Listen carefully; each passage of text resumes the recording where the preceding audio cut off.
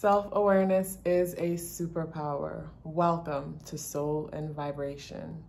My name is KathyLaDonna, and this message is what your life path needs to know right now. Before I get into the message, please give this video a thumbs up so that it could be recognized by the algorithm and it could help the channel to grow. Number 7, my message for you in these times. So I'm a life path number 7, and I didn't prepare these messages. I am just sitting here speaking and holding these stones, helping them to ground me, and just going with whatever spirit, whatever spirit gives me to share.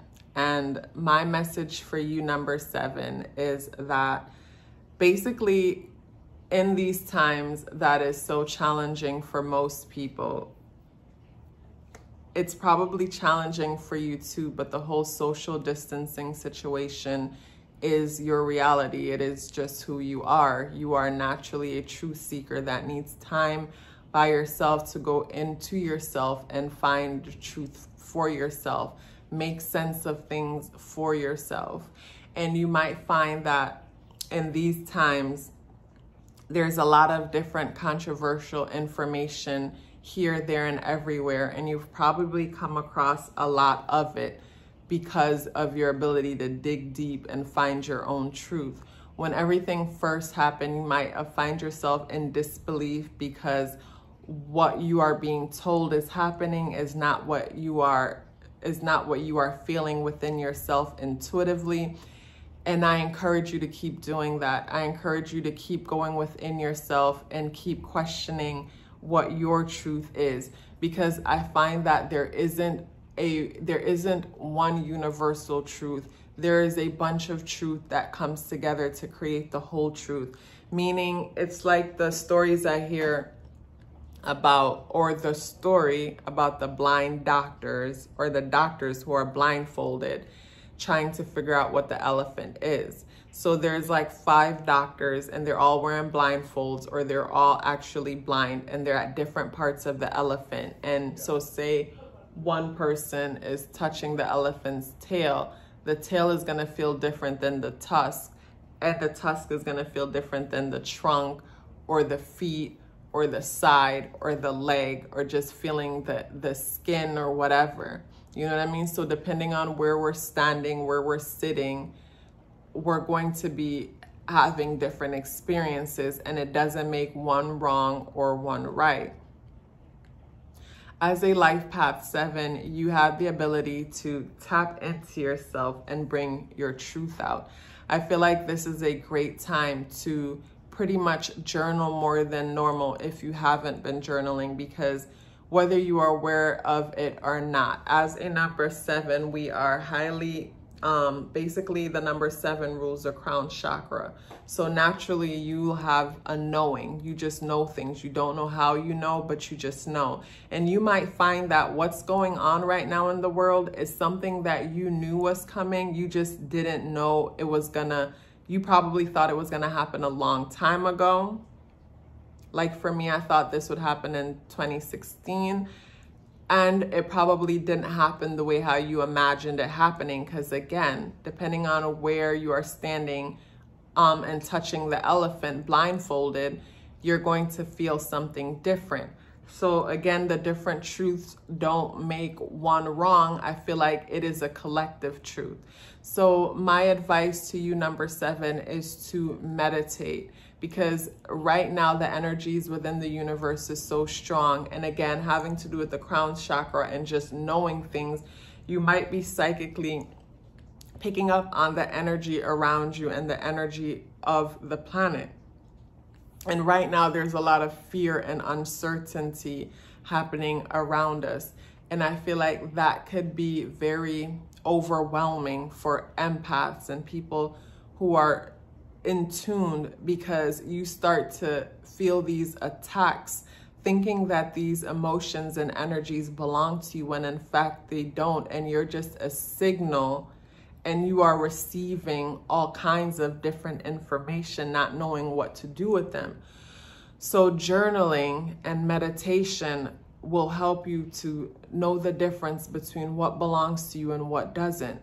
Because journaling will help you to unload, and then meditation and sitting in silence will help you to realize what belongs to you and what doesn't. Because out of nowhere, you'll notice that certain emotions just take you over out of nowhere.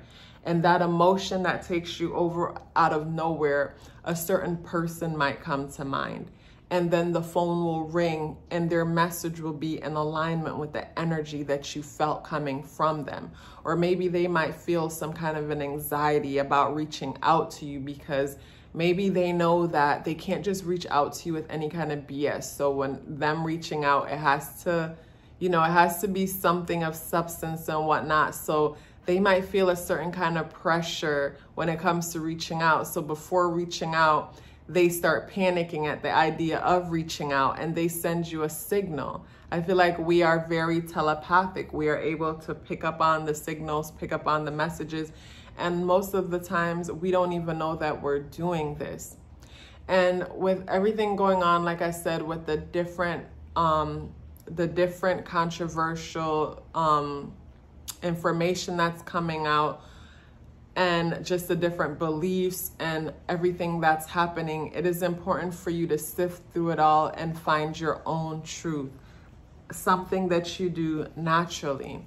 And it's important that you have patience with the people around you, because the people around you might not be on your level as far as free thinking. You are naturally a free thinker. You are not the type of person that gets told, oh, we'll have to take these vaccines and it just is what it is. You're not that person. If it doesn't make sense to you and you can't come up with enough truth to support that, then you're not going to go with it. And I think it's great. You should continue being that. But you have to be patient with the people around you, because it's going to take them some time to get to your level of researching and making sense out of certain things. Like, common sense isn't so common. And I'm sure you're finding that more now than ever with the people in your life, where common sense, you're able to see everything play out. It's almost like say people are operating from a 3D, 4D reality, and you're already in 5, 6 dimension, just seeing it. It's like before the move is made, you already saw it coming. You watch something on the news and everybody is falling for it and in a trance by it, when you're able to see that it's a bunch of BS and they can't see it. And you pushing your opinion right now will make you seem like the crazy person.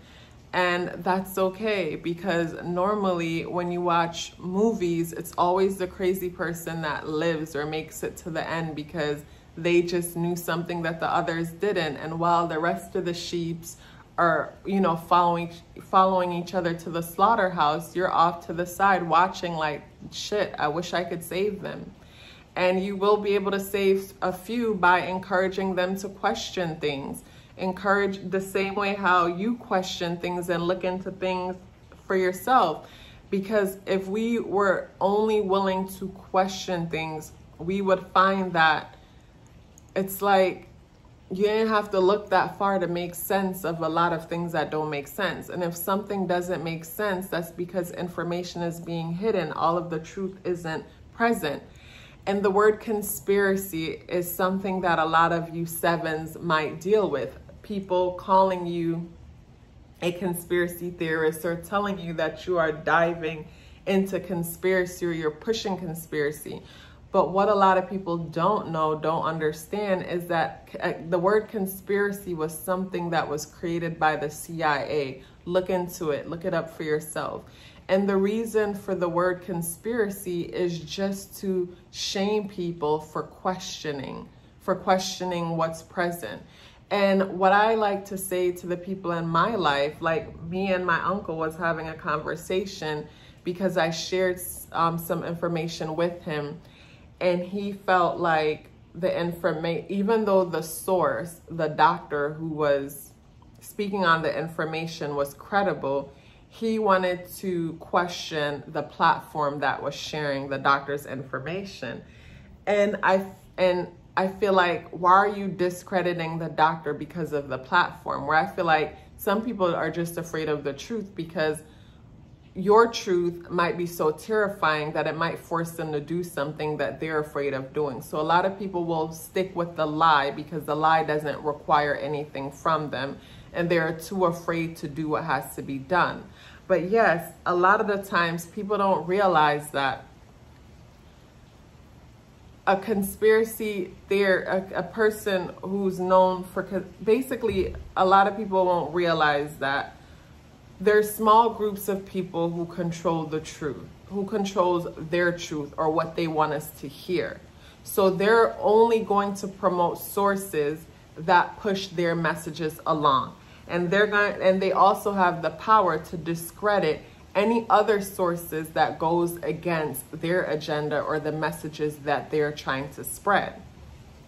So of course, it takes people like yourself and I to dig deep and then find the truth for ourselves and then make sense of it all for ourselves, because most people, they just follow the leader and do as they are told, and they don't realize that, okay, well, if one group owns most of the media sources and they decide what we all see and hear, then of course, if they don't want us to see and hear this information, then this information is going to be hard to find, and more than likely the people who are pushing this information that might be for the greater good of the whole, or might be the information that sets us free, they're going to discredit these people and call them conspiracy theorists.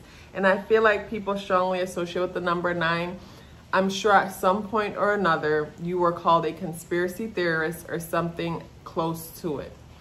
My advice to you in this time is to journal. Journaling will be very important because it'll help you to load off a lot of this unnecessary energy that you'll be picking up from around you. Meditation is also important because it'll help you to know the difference between guidance that you are getting from your higher self in the universe and then just fear energy that is within you from what's around you, or probably just negative self-talk. What's also important is gratitude. Gratitude will get you in the right mood, and gratitude will get rid of all fear, and it will put you in alignment with source, with the creator, so that you can be in alignment with the right information, so that you can be in alignment with the right message and know what to share and what's not worth sharing. Because your insight and your ability to see things that others cannot right now is extremely important and will make a difference to our overall, basically to the collective, you know, because people need different perspectives, but mainly you'll be an example of how important it is to dive deep and look up things for yourself, find your own truth. I feel like the world is waking up to what is natural for the number 7 energy, to question everything. So number 7, keep questioning, but it is important for you to align your vibration with the vibration of the universe, the vibration of the creator, so that you're in alignment with that positive energy so you can manifest positive things within your life. And I wanted to say, you know, with everything happening and career and things changing for most people, like, this is a great opportunity for you to look into yourself and see how you can make a business out of your ability to dive deep and to question things. I'm sure there are groups of people, there are tens, 20s, thousands, hundreds, thousands of people who you'll be surprised who share the same perspective as you and will feel empowered to hear what you have to say, to hear what you think, to hear what you believe. So when it comes to career-wise, like, you might find that this, with what's going on in the world, it might be encouraging you to do what you do naturally, to be a whistleblower, to be someone who dives deep, finds truth, and share it with the rest of us. You know, if you have made it all the way to the end, I am extremely grateful that you sat here and listened to me blabber or channel messages through you, because I'm just sitting in here, the rain is coming down, and as it's coming to me, I am giving it to you. Please drop me a 7 in the box below to let me know that, like, we're here. You made it. You made it to the end. And please like this video, share your experience with me, subscribe to the channel, and I look forward to seeing you in the next video.